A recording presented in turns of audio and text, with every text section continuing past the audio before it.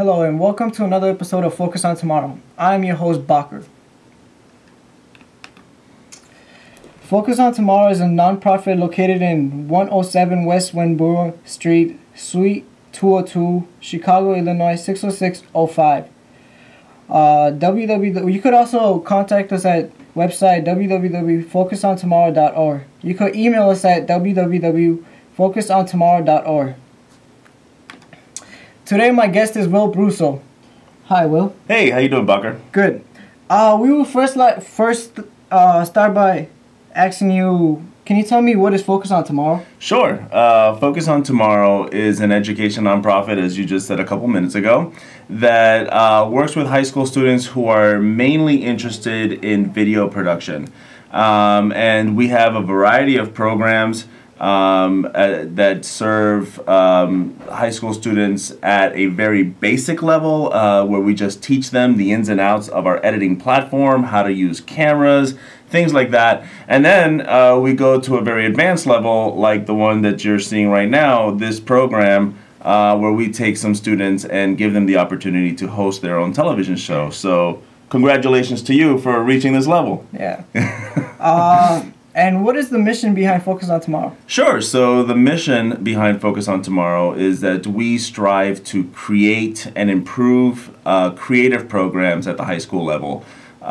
We work to challenge students to find their creative potential and take it to a level that will benefit them for many years to come. So that's kind of our mission, and we're now in our 4th year, and we're pretty good at it. So, yeah. How many years have you been in the TV industry? In the TV industry, I have been, this shows my age, but I'm coming up on 20 years now, in different capacities. I have worked on the production side, holding cameras and floor directing and things like that. But on more recently, I've been on the business side. I've worked in finance at local stations here in Chicago and a couple throughout the country. Can you name some? Yeah, I believe so. ABC 7 was the most recent station that I worked at. I was there for 11 years in the accounting department. A great place to work, had a lot of great co-workers, and decided to leave to pursue this venture, Focus on Tomorrow. Mm-hmm. What is your motivation for creating Focus on Tomorrow? There's a story behind that. That's not an easy answer. Focus on Tomorrow, let me start here. So when I was in high school, I was a part of a video production program at my high school. And it was a very cool program. We got to produce a 5-minute live television show every single day. And the content was very basic. We read the announcements. We talked about issues that were happening in the school in 5 minutes, and it was such a basic show, but it felt like a big deal to us. Anyway, that was in Miami, Florida, which is where I'm from, and down there, their school system is facing as many challenges as our school system is facing here in Chicago, and that program was cut because of poor financing in the state. So I posted a picture of the broken up control room for that program on Facebook, and a lot of the alumni from that program saw it. And they reached out to me and they expressed concern because that program had put them on a path to develop successful careers in television and the film industry. So the alumni got together. We rebuilt the program for the school, and we're happy to say that 5 years later, it is still in existence. So yeah, we're pretty happy that we rebuilt that, and that's why we built Focus on Tomorrow. Okay. Yeah. Who are the founders of Focus on Tomorrow, and what caused them to create this organization? Right. So the alumni are the founders. There are many of them that were a part of the original group that rebuilt that program at Braddock Senior High School in Miami. But the founders that have stuck around that are now part of the board are some high school colleagues of mine, Juan Reyes, who is a photographer out in Los Angeles. George Fitari, who works for a content distribution company here in the States, but imports content from all over the world. And Juan Gonzalez, who works for, I believe, Chiron, who is also it's a media vendor company as well. So those are the co-founders. They all came from that same high school, and now we kind of work towards building education programs that directly impact students. Okay, your first program was started in Miami, right? Right. And what caused you to make program over there? Well, it was over there or over here? Over there. Over there. So yeah, we needed to rebuild that program because it was in Miami, because it was very, very important to us anyway, because we came from that high school. But then once we rebuilt it, we were left with this nonprofit that was organized. We already had this ball rolling. And I decided I wanted to volunteer some of my time here in Chicago, since this is where I live now. And I reached out to a couple of different high schools and met some students that were interested in video production. To my surprise, a lot of high schools have production programs like the one that I was used to at my school. And I met some students that wanted to hang out on Saturdays and take their skills to the next level. And that's how we started here in Chicago, and that was about 4 years ago. Well, like 3.5, and yeah, some of those students have now graduated high school and actually still work for Focus on Tomorrow. Okay, what's it called? Your second program is in here in Chicago, right? Yes. And right. What have you learned in Miami that made Chicago easier place? I don't know that I learned anything that made our programs run any easier, because they're so different. The program that we built in Miami was at a high school. We do still have a workshop in Miami that runs for about 8 weeks, but it's only 8 weeks a year. It's a little different than what we do here. Here in Chicago, we have an After School Matters program where we work with 15 kids during the fall and the spring for 10 weeks, teach them how to edit, how to shoot video, how to tell stories. We have this program here on CAN TV. We have a program at the elementary level in the South Loop. We have a work program where some of our more advanced students get to work on real gigs, and they get to work alongside professionals, and they work on a set and get paid. So it's pretty cool, the different avenues that we've been able to build here in Chicago for students who are really interested in this.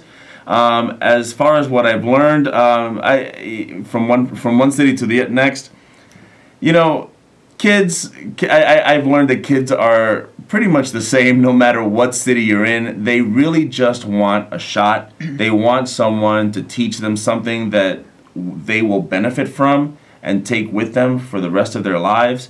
And I love that. I love that about young people, that they are willing to learn. They're like little sponges, just craving information. And I've been able to take that and just sort of build upon that and get more kids into different programs. And when I see kids developing skills that I think they can take to a different level, I can move them into something that's a little bit more advanced and challenging, just so that they are, number one, not bored, and two, developing at a level that will benefit them for many years.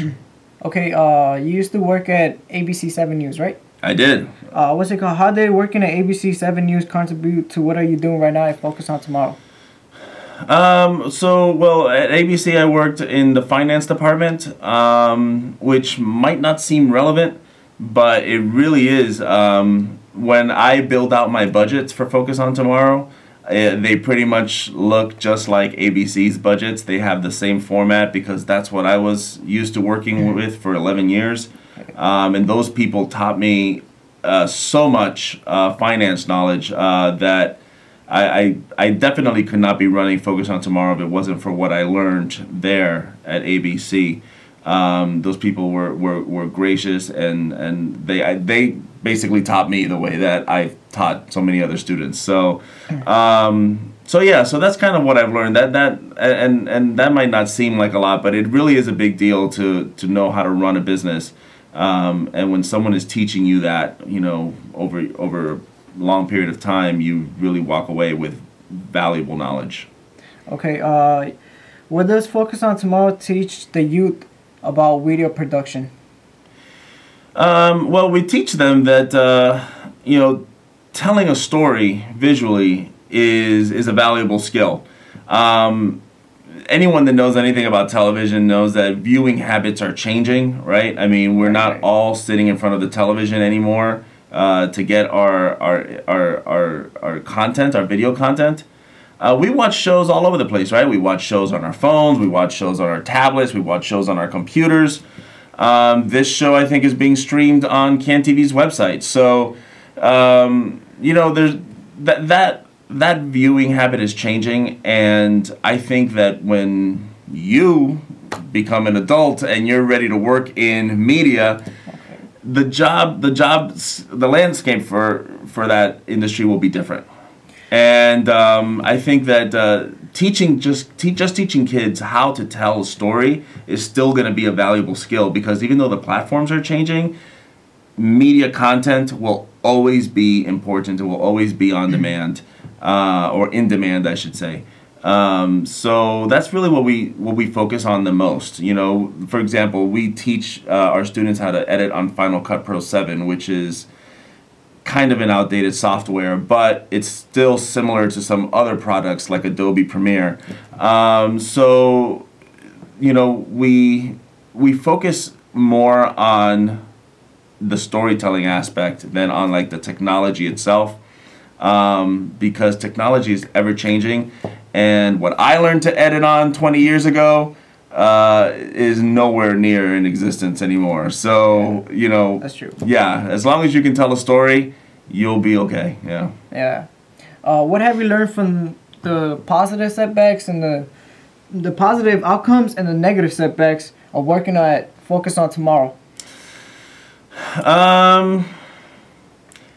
The positive, I think I kind of went over a little bit ago. I love working with kids because they love to learn. They crave information. And when I see a student who might not have even been interested in editing and then suddenly starts taking to it, and they're like, oh yeah, I see how this works, and now I'm kind of into it, that is really rewarding. There's no price you can pay on that. You can put on that.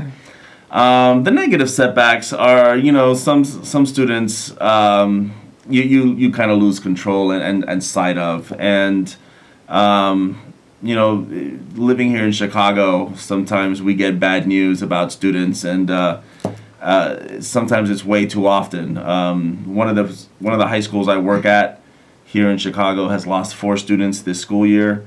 3 students, 1 alumni. And I think that's the count might be even higher. It's only October, and I think that's a negative setback to these kind of programs. You start to develop a relationship with some of these students, and when you lose them that way, it's heartbreaking. Right. Focus on Tomorrow has been creating Chicago high schoolers benefit. What are the benefits of them learning in a safe environment? Well, yeah, exactly, right. I mean, we're taking kids, since most of our programs are after school programs, we're taking kids and putting them in a safe environment so they can learn something that's productive. I don't necessarily assume that every single student that sits in my classroom is going to fall in love with video production or want to do it professionally. That's true.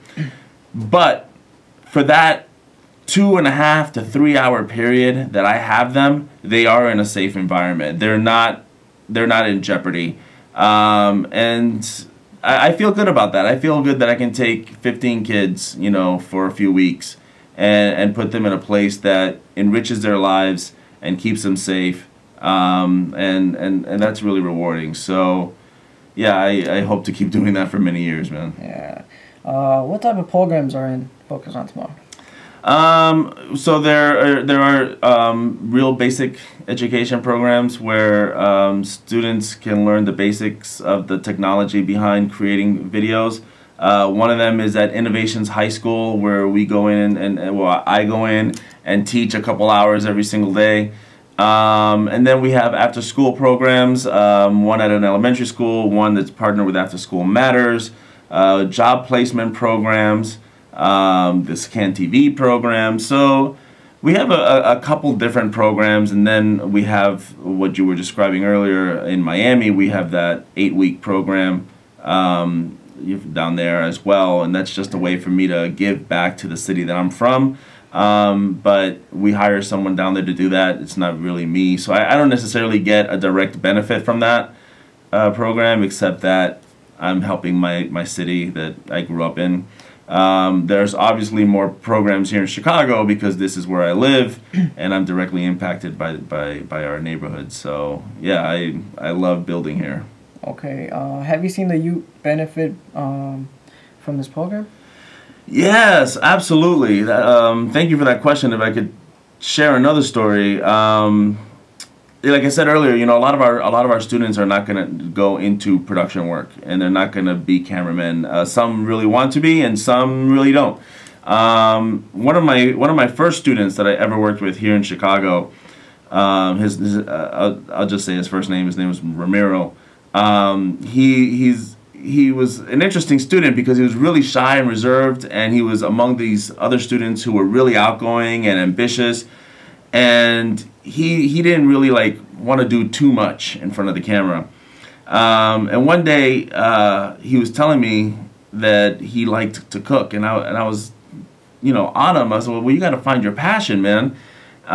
So we got him an internship at ABC with one of the cooking shows that they were producing there. And the chef of that cooking show is also the dean at a culinary school here in Chicago. Well, Ramiro and him hit it off, and Ramiro expressed an interest in going to that culinary school. And he did. Not only did he finish his degree, but he also is now a chef at a restaurant here in Chicago. So there's an example of someone who didn't necessarily benefit from all of the production education that we put forth in our curriculum, but someone who at least we were able to steer in the right direction. Someone who came up to me and expressed an interest in something, and I was able to push him in that right direction. And to this day, I keep in touch with him. Yeah, I went to his restaurant a couple weeks ago. I love the guy. I love what he's doing with his life, and it's that type of like outcome that is totally rewarding and makes all of this worth it. So I hope the next time I'm on here I get to have more stories like that. Yeah. I understand how, you know, Chicago is a larger place than Miami, and how do you balance both of them at the same time? Yeah, when it comes time to put together the Miami 8-week program, it gets a little crazy. In fact, I'm coming up on that season now, so I have to start wrapping my head around that. And then at the same time, I'm looking at other cities as well. So it gets pretty stressful. It gets really stressful because I have to have my hands in many different pots. But I'm lucky because a couple of the students that I originally worked with here in Chicago are now in college, and they've stuck around. And they help me out. They come in and they work for Focus on Tomorrow, and they sort of take ownership of some of these programs, so that I don't necessarily have to be everywhere myself. And that sort of helps me balance some of these new programs that I want to create or bring back, like the Miami program. Okay. So yeah. What's it called? Do you have any desires to expand Focus on Tomorrow? Yeah. So yeah, I was just kind of brushing over that. Yeah, I do. I want to expand into Los Angeles. One of my board members who I talked about earlier, Juan Reyes, he's a photographer out in Los Angeles, and we want to build a workshop out there for some of our at-risk students out there, and we just want to try to get our product into as many markets as possible and help as many kids that we can So that's next on the list. I don't know how I'm going to pull that off, and Miami and Chicago at the same time, but I love the challenge, and I love reaching as many kids as possible. So I'm going to do my best. So. Yeah, sounds good. What's it called? What are the creations between the after-school programs? I'm sorry, what was the question? What are the creations for the after-school programs? So most of the programs end with some sort of final video that tells a story on some sort of topic, and these topics can range in from like spoken word poems to public service announcements. Sometimes we go out and we interview people in the community, different nonprofits, different business owners, and we make like little commercials for their businesses. So, you know, every product is different. What I try to do is I try to, at the beginning of each session, gauge the interests of the students and have them work on a video that they're going to be interested in. Because if I just assign them to work on a certain topic, that video is probably not going to be very good. You have to feel your topic and be passionate about it, because then you'll see that in your results. So that's kind of what our final videos are about, and yeah. What are some cool parts about after-school programs? Man, there's so many cool parts. I sometimes feel like my job is one of the coolest jobs in the world, because we're playing with cameras, we're making funny videos, sometimes dramatic videos, and everything is different. Nothing is ever the same. And I like that. I like that nothing is ever the same, because when I worked in finance, you can imagine a spreadsheet full of numbers is a spreadsheet full of numbers. And every month you do the same thing. But now my job is different every single day. And even though I'm going to the same places, like the kids bring different ideas. And I love that. I love that about my job. So, yeah, I don't know. We'll see how long we can keep it going. What are the relationship between Innovation High School and what's it called? And the program, after school program. Is there any connection? Yeah, well, yeah, there is. When Focus on Tomorrow goes into innovations, we are recruiting students as well into our after school program, so that's a connection. You know, we teach a similar curriculum. It's a little bit more basic at Innovations, just because some students are taking that class just to satisfy credits for graduation. And they're not necessarily interested in, or I should say, they're not as passionate about video production. The students who come into my after-school program select that program as an enrichment program, so they're a little bit more passionate about it, and they come in with a different attitude. But yeah, sometimes I find kids at Innovations and pull them into my after-school, and we're together even more time every single day, and projects get even better. Yeah. What is it called? Have the number of students increased on your program? Well, yeah, they have. As we continue to add programs, we continue to add more kids to our little circle of friends, I guess. And our summer program with After School Matters has doubled in size. So we're reaching about 200 kids every single year now, which I'd like that number to be higher, but it's a good number for our small team right now, and yeah, we'll try to keep it growing. Can you also tell us how the technology has been changed on this program? Yeah, technology has changed because we've been able to get more funds to buy newer cameras, DSLR cameras, things like that. Things that I think that the kids are more into. Like just yesterday or last week, we bought some boom mics for them. So this week they'll be learning how to operate those boom mics. So yeah, the technology is always changing, and as it continues to change, we have to change, because otherwise we're doing it as a service to our kids. Okay, we have a minute left, and can you tell us some future goals about this program? You know, my goal is just to continue to keep serving this great city of Chicago and the wonderful youth that fills it. So my goal is just to continue to grow these programs and learn from other nonprofits who are doing other great work around the city. So yeah, I just try to keep an open mind and keep it moving forward. Okay, this is a reminder that Focus on Tomorrow is a nonprofit located in 107 West Wenboro Street, Suite 202, Chicago, Illinois 60605, not 60600. Our website is www.focusontomorrow.org. You could also email us at focusontomorrow.org. I would like to thank Will Brusso for joining me. Please. Thank you for having me. Yeah.